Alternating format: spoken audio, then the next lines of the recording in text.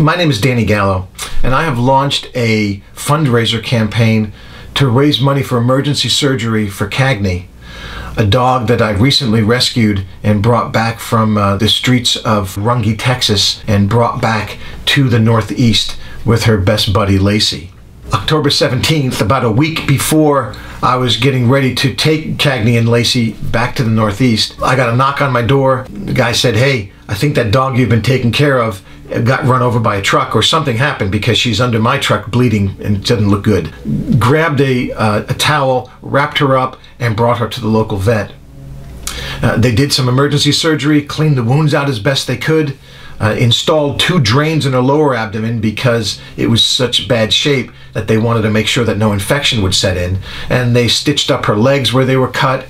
And they told me that she had also endured a broken pelvis, and that's why she won't be walking on that right leg. And at the same time, she broke off about 5 of her teeth. They guessed that she probably was putting up a fight and was biting into the tire. So I took care of her for the next week, and following Friday, I took her in to have the drains removed and stitched up. And also I got her spayed, and her buddy Lacey, they also got spayed at the same time. 3 or 4 days later, they were in really good shape. I then packed them into the car and drove them back to the Northeast. I arrived on Thursday the 30th, met with Tom and Gail, and just Cagney and Lacey just took to them immediately, and they was just amazing, and they were just so happy to have them, and so they took them home. A few days later, Tom called me and said, "Look, something's wrong with Cagney. She's short of breath. She doesn't have any stamina. She doesn't eat that much. So I'm bringing her to the doctor."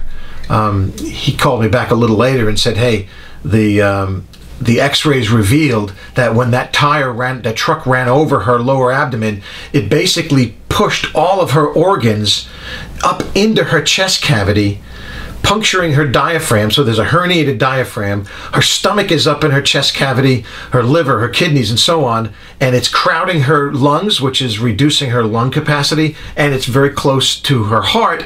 And so any kind of blunt force trauma would almost certainly result in a cardiac arrest and instant death. So she needs emergency surgery." And so my wife thought that maybe I should launch a crowdfunding campaign to see if we can get some folks who love animals to come alongside us to help us raise the funds that we need in order to get this emergency surgery for Cagney.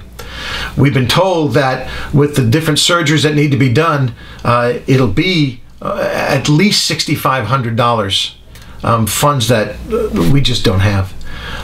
So if you have it on your heart to help Cagney, we would greatly appreciate it. We need these funds as soon as possible. And so anything you could do, we would just be so thankful. We just want to make sure that she has a full life. And once again, we just thank you so much for coming alongside us. Thank you so much for even watching this and for considering it.